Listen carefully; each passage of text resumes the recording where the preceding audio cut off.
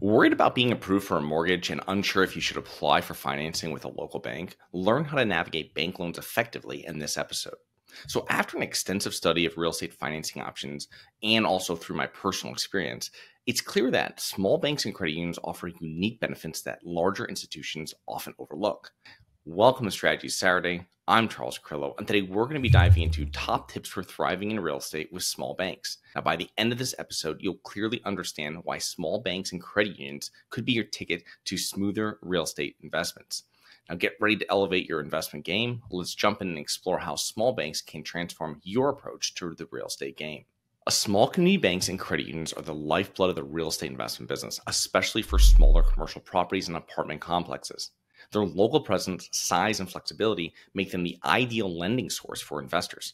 So let's break down real estate lending with local banks. So first off, small community banks usually keep the loans on their books. So they're not selling them on the secondary market, and they determine what types of property loans they want to hold and how much underwriting is necessary. Now, you'll know if you ever purchased a property, like maybe like a regular residential property, and you got approved for one bank here with financing, and then within a few months, you're paying another bank your mortgage. That means it was sold on the secondary market. That doesn't happen typically with small community banks.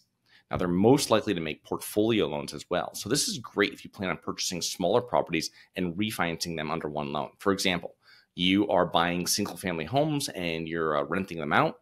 And maybe after you do 5 or 10 of them, instead of having 5 or 10 different mortgages on them, what you're going to do is you'll go to a local lending institution like a small bank or credit union, and they will give you one loan over all those different properties. Typically, the fees are minimal if you're not using a mortgage broker. Of course, if you're using a mortgage broker, then you have to pay them. Put down below in the comments of what you have paid a mortgage broker before in the past. Now, the process is typically simpler and more straightforward than working through other types of lenders and institutions, and certain banks will allow all kinds of creative financing options. Cash out refinancing, low down payments, portfolio loans. They'll even do some sort of lending with a seller financing note. So if you're getting seller financing from a property, maybe you can mix it with the bank lending so you can come in with even less of a down payment than you would have if you just went with the bank or with the seller financing. Now let's explore credit unions. You're working with someone you can actually speak to, not set lending in a box. With federal credit unions, there are no prepayment penalties by law, and some states prohibit credit unions from charging prepayment penalties on certain loans. And banks will usually have prepayment penalties on commercial loans that can range from 5% to 1%. They're actually borrowing money from depositors in your community, and they typically have more reasonable fees, especially when rates drop. They offer small business lending, multifamily lending for small and large properties, along with commercial real estate.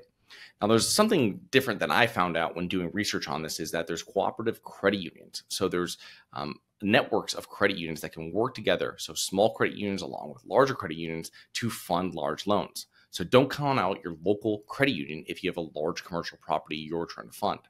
Now, credit unions do not tend to merge, unlike small banks who are always merging. And one of the best examples I've heard about working with credit unions versus large national banks is if you've ever heard the Dave Ramsey show, if someone is behind on a personal loan or car payment when they called into Dave always asked who the lender was. And he was very relieved when he hears it's a credit union or a small bank. So you actually go into the branch and speak to someone. And it's very typical to be able to adjust a loan if you're having an issue paying. And a personal relationship with these small institutions is cherished. So how do I find small banks and credit unions? Well, small banks and credit unions lending is all relationship driven, and investors need to start building those relationships now, even if you don't think you'll require their lending for years into the future. Now, I've successfully found good local banks to lend on my real estate investments by simply making a list of small banks and credit unions within, say, a 45-minute or 1-hour drive of the property or market and reaching out to all of them. Now, first online or by email, and then getting on calls with the ones who responded by email and seem like a good fit. Now, many of them will not be interested in lending on apartment complexes or certain commercial real estate assets, but you'll find some that are interested. And these are the ones where you want to start building a relationship first by opening a bank account. Now, if you're working directly with a bank or credit union, there shouldn't be much of a risk of being scammed. But if there's any hesitations when dealing with a lender, ask for references.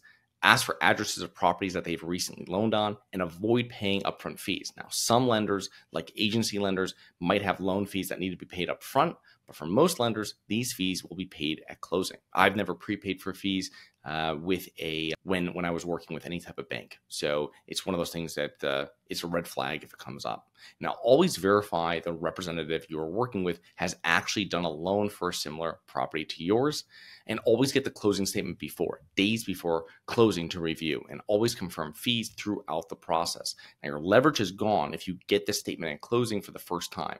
Term sheets from credit unions and banks should be marked up and sent back for renegotiation. And this is something that's maybe not talked about that much. And this means that during your loan process, at some point, you're going to get a term sheet from the lender, and it's going to tell you exactly what's proposed for your loan, what the rate would be, what the terms would be. It'll go through exactly the fees, and you can review this and then go back to them. So mark it up and send back for renegotiation. And one thing that I've found is every time that I've had an issue with a small bank and I've sent back the term sheet or sent back any of their fees for them to look at again and renegotiate, they've always come back. It's usually within only a couple business hours. This is not like a week process that it might be with a larger institution. And they've lowered their fees. So it's something that it's easy to work with these different institutions, and they're ready to lend. They're there to lend, and they want to close the loan.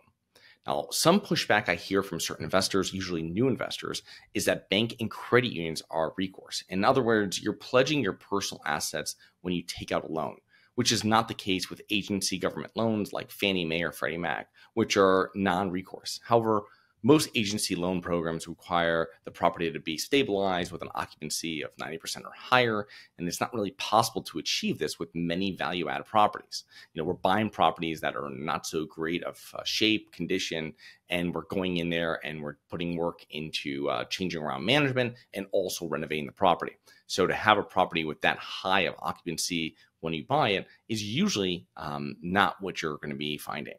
Also, non-recourse loans have many carve-outs. They call them bad boy carve-outs that really whittle away the coveted non-recourse label. And this may include maintain the property to a certain condition or occupancy rate, which is obviously you can control the condition of your property and occupancy rate. However, who is the one that tells you what that condition has to be?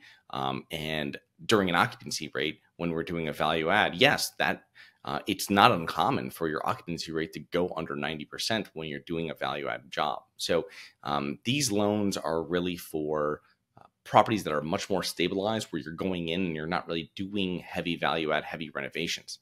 And you cannot deviate easily from your initial business plan. And this is one thing we found before with agency lenders. If you tell them you're going to do so many units, you've got to do those units. And it doesn't matter if you say you get an offer halfway through the business plan and you sell it, you're still possibly going to have an issue with the agency lender because you didn't do exactly what you said you're going to do. And so if you said you were going to do like renovating 50% of the units and you only did 40 of them and you sold it and you pay back the lender in full, you pay back your investors in full, you still risk being put on a list that won't allow you to take out another agency loan in the future. This is not something that I've found with banks. They really, obviously, if the property really goes into disarray, but it's not something where they're going to be sending out people and I'm going to be hearing back about the condition of property. I've never heard that with any of my bank loans. If it gets paid, there's no problem. And it's just a much easier situation to work through. For more information on non-recourse and recourse loans, check out my other episode, SS124, which we will link to in the description. So I hope you enjoyed. Please remember to rate, review, subscribe, submit comments and potential show topics at globalinvestorspodcast.com. If you're interested in actively investing in real estate, please check out our courses and mentoring programs at syndicationsuperstars.com. That is syndicationsuperstars.com. Look forward to 2 more episodes next week. See you then. Have you always wanted to invest in real estate but didn't have the time, didn't know where to find the deals, couldn't get the funding, and didn't want tenants calling you? Since 2006, I've been buying income-producing properties in great locations that provide us with consistent passive income while we wait for appreciation in the future and take advantage of tax laws while we're waiting. And unlike your financial advisor, we invest alongside our investors in every property we purchase. Check out investwithharborside.com. If you like the idea of investing in real estate, if you like the idea of passive income, partner with us at investwithharborside.com. That's investwithharborside.com. Nothing in this episode should be considered specific, personal, or professional advice. Any investment opportunities mentioned on this podcast are limited to accredited investors. Any investments will only be made with proper disclosure, subscription documentation, and are subject to all applicable laws. Please consult an appropriate tax, legal, real estate, financial, or business professional for individualized advice. Opinions of guests are their own. Information is not guaranteed. All investment strategies have the potential for profit or loss. The host is operating on behalf of Syndication Superstars LLC exclusively.